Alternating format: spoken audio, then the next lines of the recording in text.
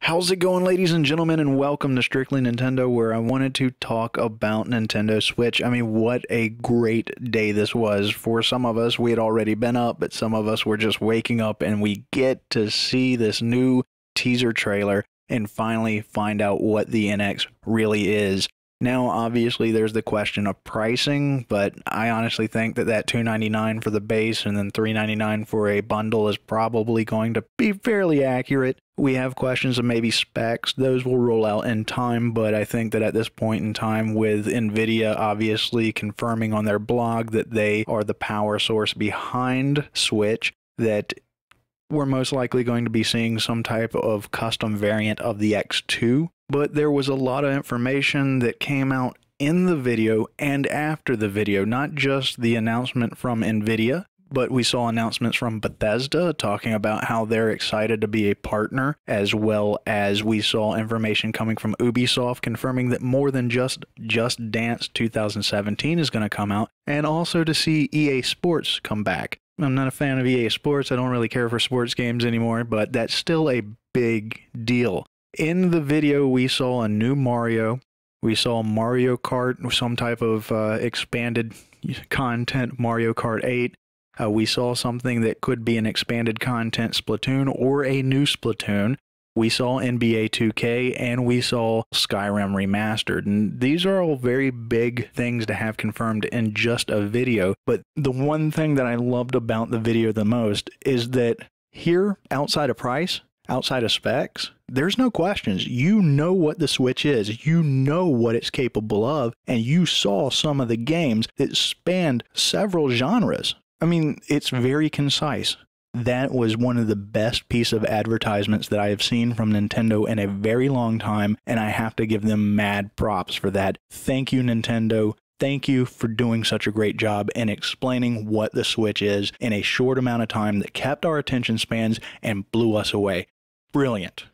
Now, something else that a lot of people pointed out about that video that I thought was really cool was that nowhere in that video were families playing. You know, you had 20-something, 30-something-year-old people either enjoying their games at home or going out with friends and playing with friends anywhere and everywhere. So it seems like Nintendo's really trying to market this towards the Nintendo social aspect, but more of a core gamer and not necessarily trying to carry on that family-friendly thing. Now, I mean, obviously, they're still going to have that. We'll still see the Yoshi's Woolly World kind of stuff. We'll still see things of that nature, but I like the direction that they're going. But then we get the sampling of Nintendo Switch partners, and we have 505, Activision, Atlas, Bandai Namco, Bethesda, Capcom, EA, obviously Platinum and Sega, Square Enix, that's another big one, TT, Ubisoft, Warner Brothers. There's just so many great names. Support for the Unity engine, support for the Unreal 4 engine,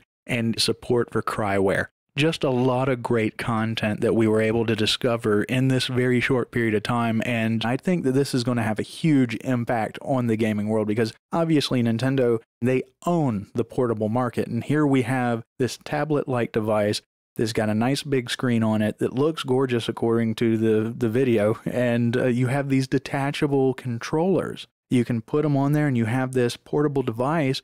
But then you have a kickstand where you can set up the tablet screen on its own, pull off the controllers, and you have two mini controllers to do multiplayer anywhere. And the split D-pad on the left side also doubles as your ABXY buttons when it's playing as a single controller, and that's just brilliant. And then you can take it home, you put it in the dock, you're playing on your TV as a home console, you can take the controllers off of the tablet and then put it into the controller housing, and you have your Switch controller there, or you can have the controller attached to the tablet while it's in the dock, and you have this like Pro Controller meets GameCube controller. And that's really cool. So it seems like they've done a lot of intelligent things to make this a very accessible and flexible device, whether you're playing by yourself at home or on the go, whether you're playing with friends at home or on the go, being able to utilize the Pro Controller GameCube style controller even in portable mode. Just very, very cool kind of concept here, and this is everything that makes Nintendo special. The fact that it's something that you can enjoy at home but pick up and take on the road, that plays to the handheld market, and Nintendo handhelds always do very well. I mean, if the 3DS is anything close to what we're going to see for the Switch, I mean, come on, that's almost guaranteed 50 million consoles, right?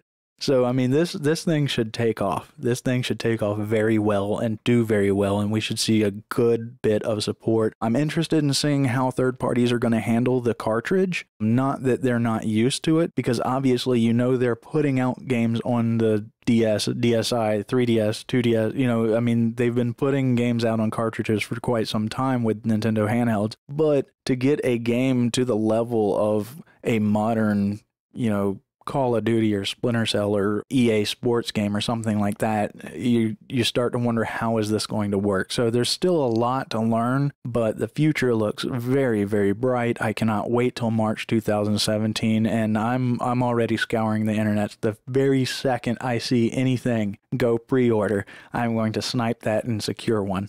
But honestly, I got to end the podcast here, because if I don't, I'm going to keep rambling. I think we're all very, very excited. I hope that you got the opportunity to see the video when it launched. I hope that you're thrilled with it, and I really hope that you've enjoyed it and you're looking forward to it. I personally think that this is going to be great. There's a few questions out there, but for me, I see more positivity than anything else. I mean, I think this is going to be a huge hit, and I cannot wait to see how this all comes out, and, I can't wait to play it. Anyway, I'm going to stop rambling now. Until the next time, take care.